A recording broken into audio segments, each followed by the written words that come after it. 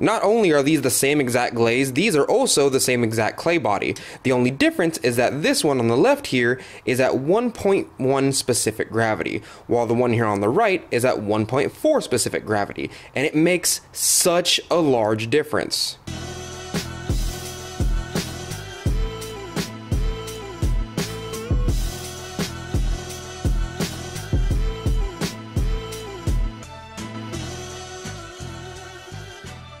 Hello, you dirty potters.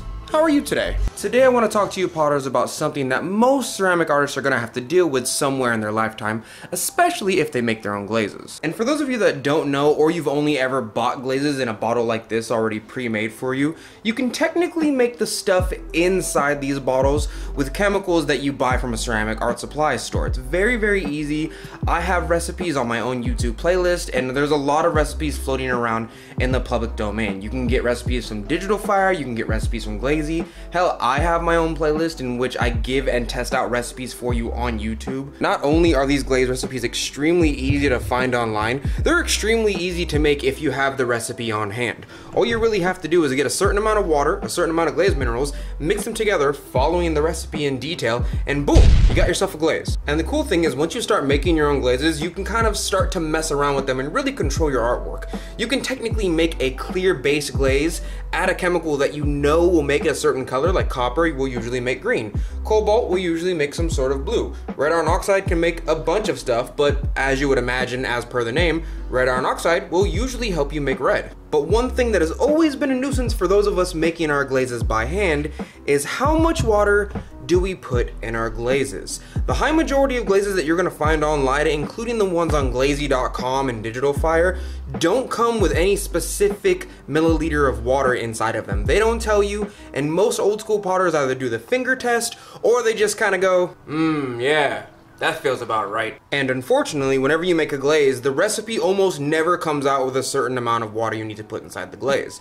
This is where specific gravity comes in. As many of you probably know who make your own glazes, glaze isn't just like magical potter juice. It's actually glaze minerals that are technically suspended in water. Even the stuff that you buy in bottles technically is water mixed in with a bunch of glaze minerals and has a certain type of magical gum chemical to make it extra thick so you can either brush it on or do what you have to do to it depending on the type that you buy. This really isn't an issue for most companies that make glazes because they have it down packed. They have it down to a science. They know how much chemical, they know exactly how much water, they know what type of water, whether it's purified or not. They know everything to get the most consistency out of their glazes so that their customers are happy. But when it comes to putting together your glazes, the amount of water that you put inside your glaze can literally make or break your glaze. So over time, people figured out an equation to measure the amount of water in your glaze versus the amount of glaze minerals in your glaze, because you have to remember, they're not the same thing. This number is called the specific gravity of your glaze. The number that correlates to the specific gravity of your handmade glaze is extremely important. It can make or break a glaze, and I'm gonna be honest with you, half of the time it settles a lot of arguments in between potters. Imagine you gave your friend a recipe that you swear is super tight, only for your friend to figure out that you're a dirty potter liar because the glaze that you gave them didn't turn out blue or red at all. It turned out brown, which is not the color that we agreed upon. Before I learned to measure the specific gravity of my glazes, I would basically do the old potter's trick. I would mix up a glaze, stick my finger in the glaze, and if none of the glaze got on my finger or it dripped right off, making it super clear like this, it clearly had too much water in it. But if I took some of that water out in an attempt to make it thicker, put my finger in there and it stuck to my finger just a bit, well, that turned out pretty good. This would have passed to me. This clearly has enough water in it. But if my glaze was a little bit too thick and I stuck my finger in there, I can't even see through my finger. This is extremely, extremely thick.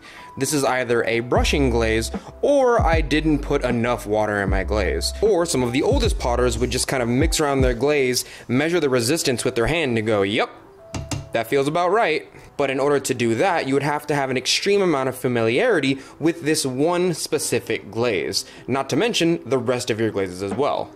I abandoned all of those techniques once friend of the channel, Sue, taught me how to measure specific gravity. She made an extremely strong case as to why specific gravity shouldn't only be measured for consistency, shouldn't only be measured so that you can pass down your glazes with accuracy, and for the effectiveness of your glaze. She also kind of teaches classes on this very subject. She also proved it to me by having me go through the same exact experiment here in my home studio. I tested a glaze with 1.1 specific gravity and 1.4 specific gravity, of which I will show you later. But for now, I'm gonna let Sue talk to you because she actually agreed to help me make this video. And seeing how she's a professional and she knows way more about what she's talking about on this subject, and I just, I make YouTube videos. Hey there, Donte's Dirty Potters. Today I wanted to talk about measuring specific gravity. Measuring specific gravity is a way to calculate the amount of water that we have in our glazes. So glazes are made of solid particles ground up into fine powders, and they are suspended in water. So we have solid particles in water. And specific gravity gives us a calculation that tells us what the proportion is of solid particles to water. And so when we have a glaze that has a higher proportion of water, then we often will get a thinner application. And when we have less water, we get a thicker application. So for example, this is Randy's Red. And so this one has a higher specific gravity, less water. This one has a lower specific gravity and more water. The difference in color is quite significant with the difference in application thickness.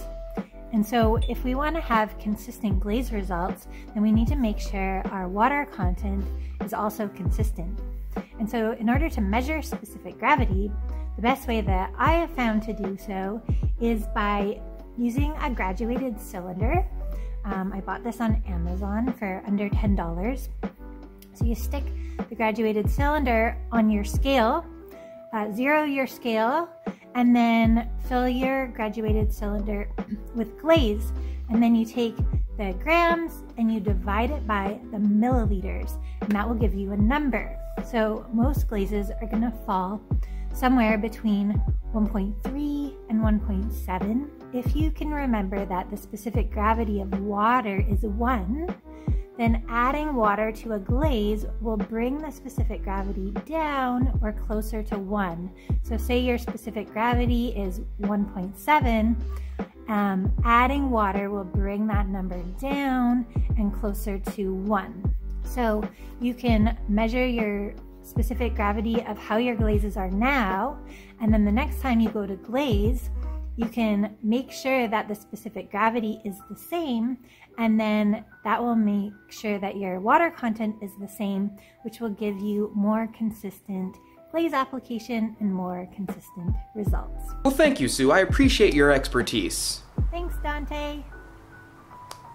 Ever since Sue taught me how to calculate specific gravity, I not only tested all of my glazes to see what their gravity is, I did the same exact test that she showed you in that video just to make sure our results were both constant. And you know what? They were. You see these two test styles right here? These are both the same glaze that she showed you. These are both Randy's Red. Not only are these the same exact glaze, these are also the same exact clay body. The only difference is that this one on the left here is at 1.1 specific gravity, while the one here on the right is at 1.4 specific gravity, and it makes such a large difference. Let's imagine this. You're showing this glaze to a buddy of yours, and you go, hey, which one do you think is Randy's Red? And he picks this one. Dang right, it's this one. This is the one that's red. This is what Randy's Red is supposed to look like. Many of you will notice that it is actually red, versus this over here, which is some kind of weird grayish blue that nobody wants whenever they make a recipe,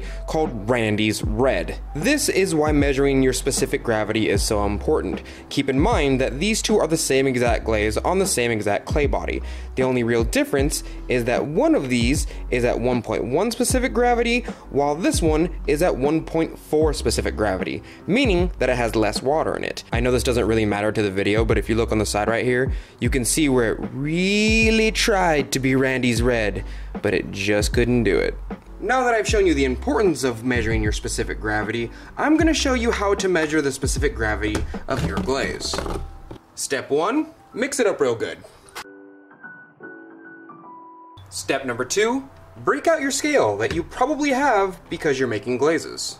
If you're making glaze without a gram scale, I just like how? Grab yourself a graduated cylinder. I got this one on Amazon for about $10. It was delivered to my house in a couple of days. The reason we're using a graduated cylinder is because it usually has measurements on the side. We're gonna need these measurements. It's very important for the equation that we're gonna be doing.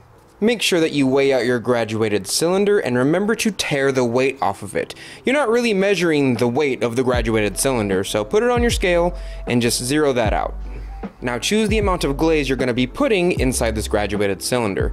It doesn't really matter the amount of glaze that you put in there. I personally just like to use rounded numbers, so I'm clearly not going to use 375 and divide the grams by that. I'm just going to pick 300, which, although it's hard to see on camera, should be about right here. So I'm now going to put 300 milliliters of glaze in here.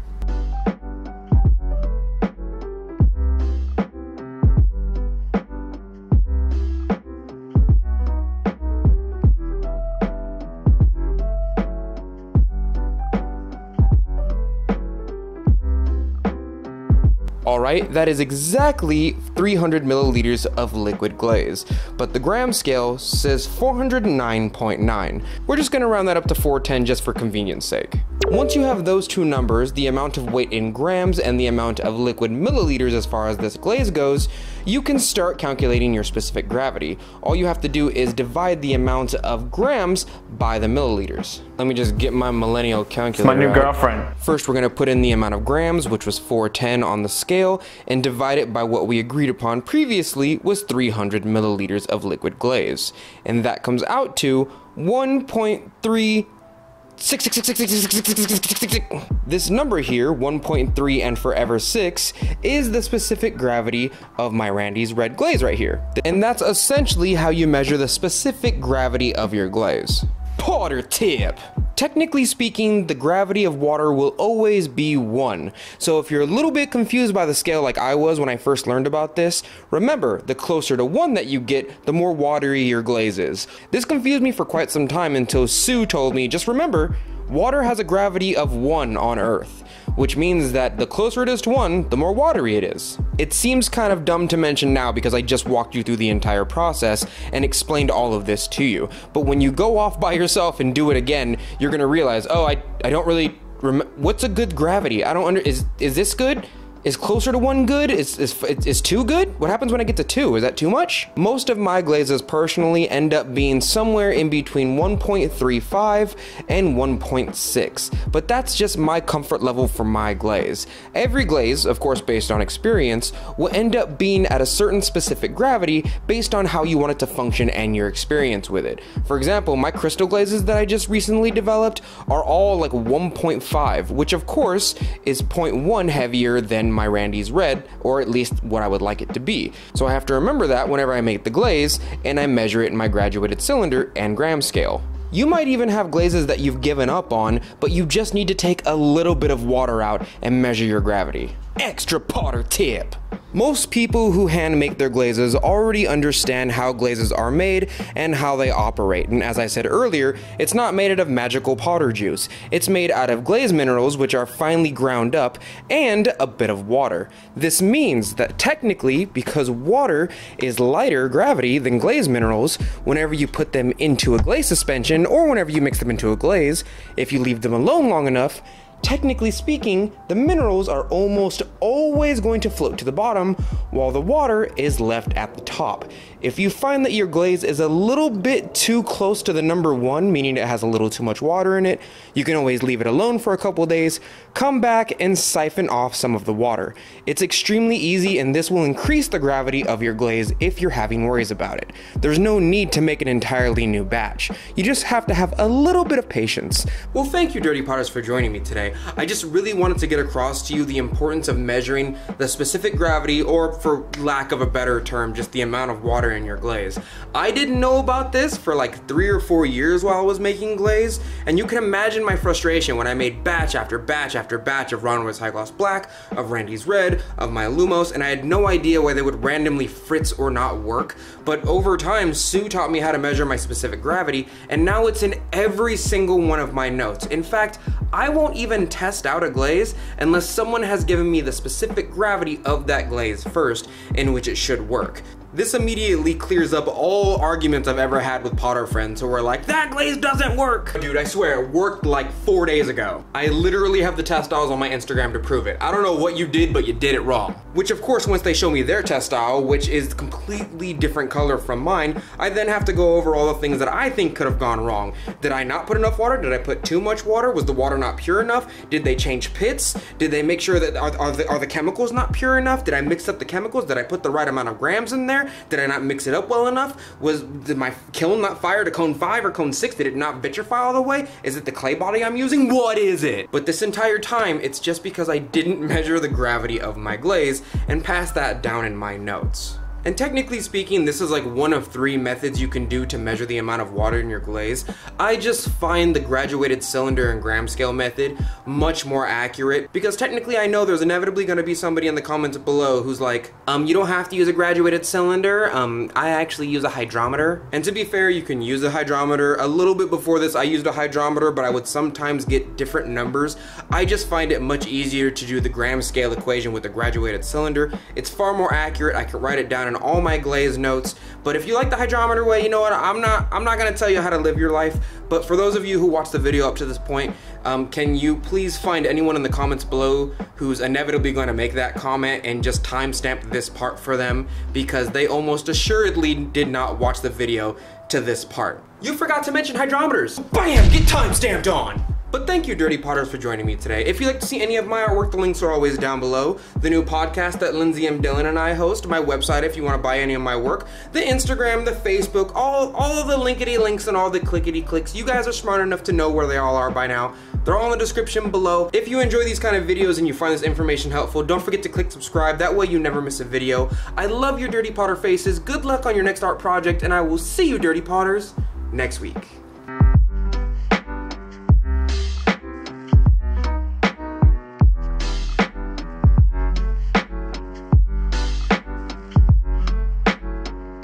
If I ever have an apprentice and I teach them how to make glaze and they don't put the specific gravity with every single one of their glazes that I show them how to make or that they make, I'm just gonna disavow them. Like later in history, I'm like, no, I never taught that person. I don't know who they are.